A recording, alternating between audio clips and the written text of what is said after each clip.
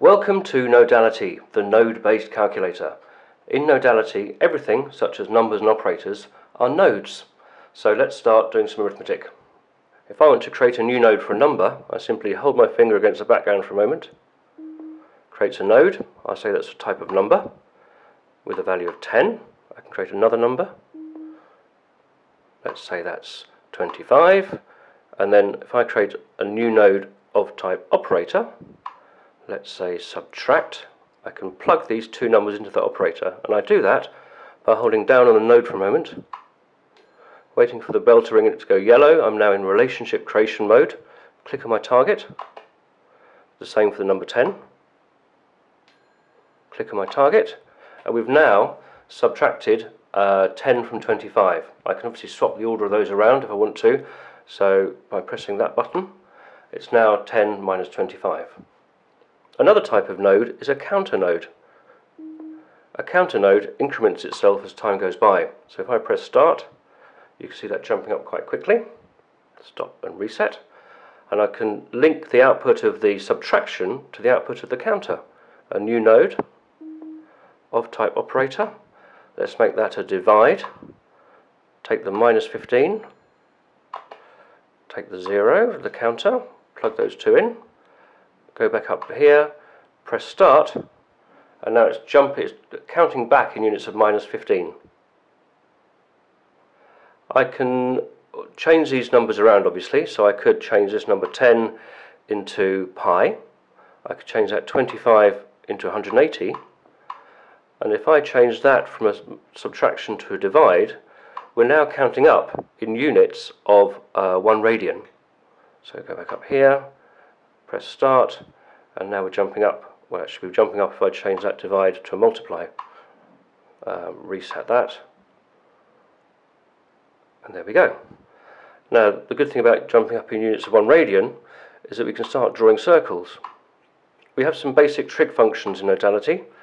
I can make an operator which is a sine, operator sine, an operator which is a cosine, operator cosine. Take the output of our multiplication, plug it into these two trig functions, and then pick another number which is going to act as a radius for our circle. So that's a type number. Let's make it 75, and then I'm going to multiply the sine and the cosine with our new radius. So here's an operator again. That's multiplication. Take the 75, plug it into there, take the cosine, plug it into there, do the same on the sine side, operator, multiply, link, link, and now we can just test it here. You can see everything incrementing in real time as we sort of step through. Stop and reset. Finally, I'll create a graph.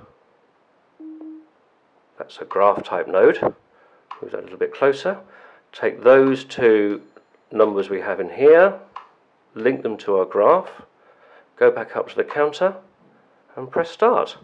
And as time goes by, that is drawing us a circle with a radius of 75 units.